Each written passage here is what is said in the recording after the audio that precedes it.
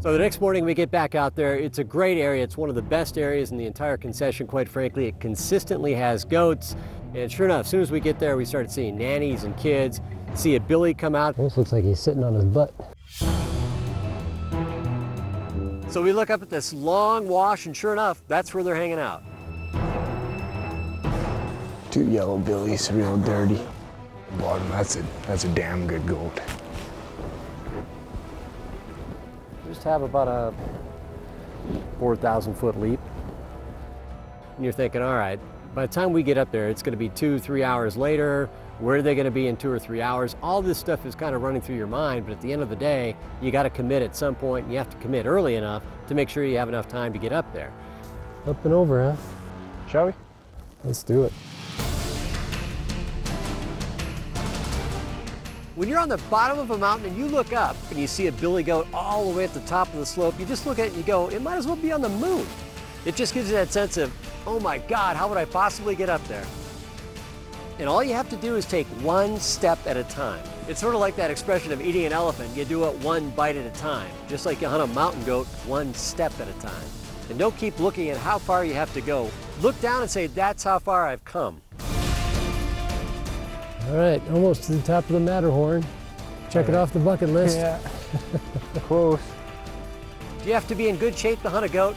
Absolutely, you have to be in good shape to hunt a goat. But you have to be tough mentally as well. That's really the key as much as anything else. When you get to the top of the mountain, you miss a shot or you blow a stalk, whatever happens, you know you're gonna have to get back down and you're gonna have to come back up. And you have to do it as many times as it takes to get up there, and you have to mentally know, I'm gonna do what it takes to get this goat. We crested the summit only to find that, once again, our goat had disappeared in the snowy crags of British Columbia. My own personal Groundhog Day continues, making me wonder if this epic journey will ever have a payoff. So we sat there, just dejected. We had just made this enormous climb, the second one, and you're so committed at that point, that sensation of, my God, how many of these do I have in me? That just sucks. There's no other way to put it. That's tough. That's a tough one to swallow right there. You march down off the mountain again for the second time without a goat. I mean, it's a feeling of dejection, of frustration. Yet at the end of the day, if you finally get that goat, you know it's going to be the most memorable trophy you've got. Yeah, it's going to make him just that much more memorable when we finally get him.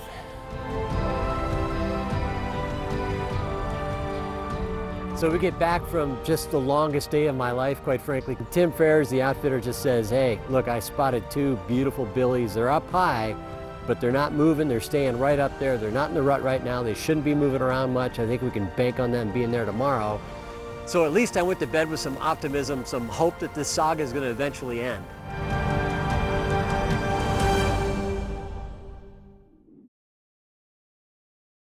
Goat hunting is about pushing yourself harder than you ever thought possible, about keeping the faith even after multiple fruitless climbs to the top of the peaks when you just didn't think you had one more climb in you. So we got two billies and a nanny, really long nanny. Can't really tell for sure on the billies. They look good. And then there's another nanny and a kid that just came out as well. They're all working their way up this long, steep draw. That's a damn good goat. A long ways away, but we figured we could do her. I bet you that bottom left one's a 10 plus inch goat. They're both heavy though. Yeah. So, well, let's get some stuff ready, I guess.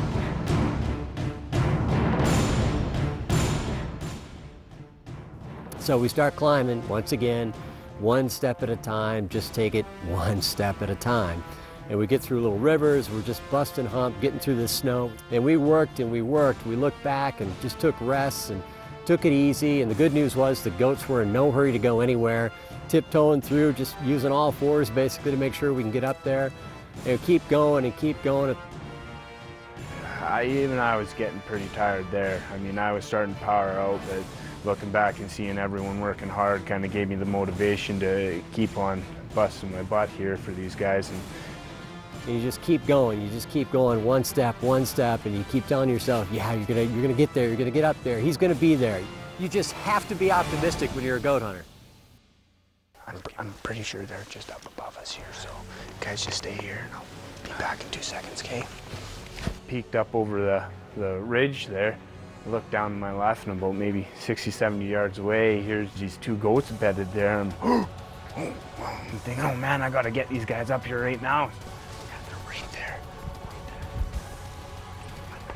This is it. If it doesn't happen on this particular stalk, the 20-year quest continues because it isn't going to happen here this time. Right there.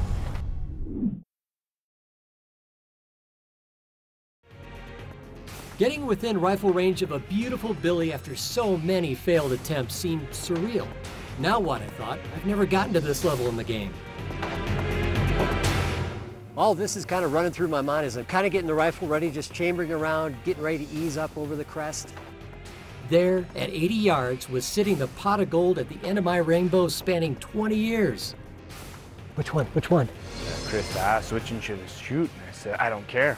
Whichever one stands up first kind of thing. And sure enough, the big guy stands up first.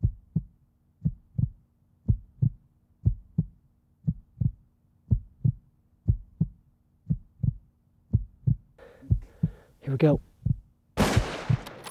Shoot him again. He's going for cliffs. Shoot. Right on, Chris. Good job. And that was, hallelujah, one of the greatest experiences of my hunting life. We got right it. on. Right there, man. Still moving a little bit. Still moving a little bit. Just. God, he's not going anywhere. He's got 2 broken shoulders. Woo! We got him, man. Good job, buddy. Good job. It was relief, it was elation. You know, I may need therapy after this, but it was just a fantastic, epic hunt. 20 years in the making, we got a dead goat right down there. This is the 3rd trip to BC to get a goat, and I finally got it done. And by God, this is about the last hike I had in me, too. That's the first one right there. Never have another first one. No, that's for sure. I have a feeling that's my last one, too. Don't look down. Congratulations. Thanks, bud. Did her. Oh my. Oh my. Oh, look at that. I haven't looked at a lot of these up close, but he looks like a toad to me. Look at that coat, Man. too. That's 9 inches right there. So he's 10, 11, huh? He's 10 and a half for sure, I bet you. Oh man. Look at that. The biggest goat I've ever been on right here. Really? Yeah. Is that right? Yeah. You've been doing this for 5, 6 years now, so that's saying something. Oh. Hey, if you're gonna climb to the mountain, you might as well take a big one, huh? What do you think? I think that's a good motto right there. Anywhere that's a big goat. It's just an absolute tank of a billy. Yeah, he killed above average goat for sure. When you're talking Boone and Crockett, I mean, I most certainly don't push Boone and Crockett goats, but I'm happy to take one whenever we can, believe me. Congratulations, How man. about it, huh? What a fantastic. I tell you, this is why you hunt them such late season. It's tough, it's treacherous in the snow, but look at this coat. I mean, just beautiful. No. How sweet is that? What a trophy. What an absolute, the hunt is a trophy, the animal's a trophy. Share it with you as a trophy, pal. Take such a magnificent beast, one for the record books and one for the memory banks, and you're forever bound to this mountain and to the people who made it possible.